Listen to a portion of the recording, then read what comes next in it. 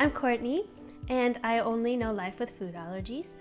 I had my first allergic reaction before I was 6 months old, and I have been diagnosed with lots of other food allergies since. I am allergic to 4 of the top 8. So if you don't know what the top 8 are, those are the top allergens in the US, and those are peanuts, tree nuts, soy, and shellfish. Those are the ones I'm allergic to. The other 4 are wheat, eggs, dairy, and fish. And I'm also allergic to other things outside of those 8. I have experienced anaphylaxis on multiple occasions and not always to the same food. I have environmental allergies, I have oral allergy syndrome, I have eczema and asthma. I was a pretty shy teenager, and I didn't go to a lot of social events because I was afraid food would be involved and I was too afraid to speak up about my food allergies.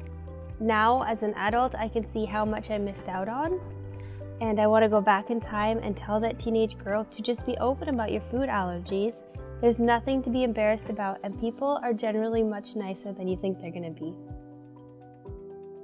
I went over 20 years with one diagnosis we got when I was a kid. So in my mid-20s, I decided it was time to see if there was anything I outgrew and to try and knock off some allergens on that long list of allergies I had.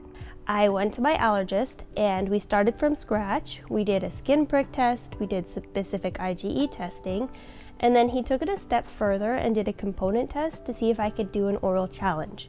If you don't know what an oral challenge is, it's basically a test you do at your doctor's office where you eat a small amount of the food they think you can eat in larger and larger amounts, and they wait to see if you react or you don't react. If you react, you're allergic. If you don't react, then you're not allergic.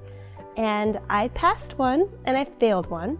So I passed almonds, which means we have almonds in the house and there's a lot more chocolate I can eat. And I failed one.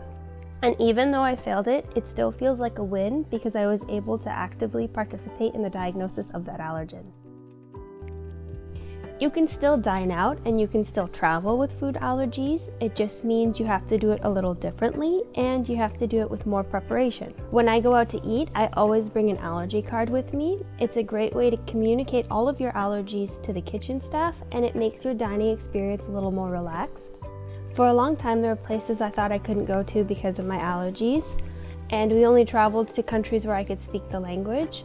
But I became more adventurous because I shifted my perspective on what it means to travel. Instead of focusing on what I can't eat and where I can't go, it's about working around your allergies and finding ways to experience another culture. We went to Qatar and I didn't eat one meal out. We went to the grocery store and had hotel room picnics every day. It doesn't mean I didn't have fun, and I don't feel like I missed out because I got to go to a new place. So, just because you have food allergies doesn't mean you can't live a full life.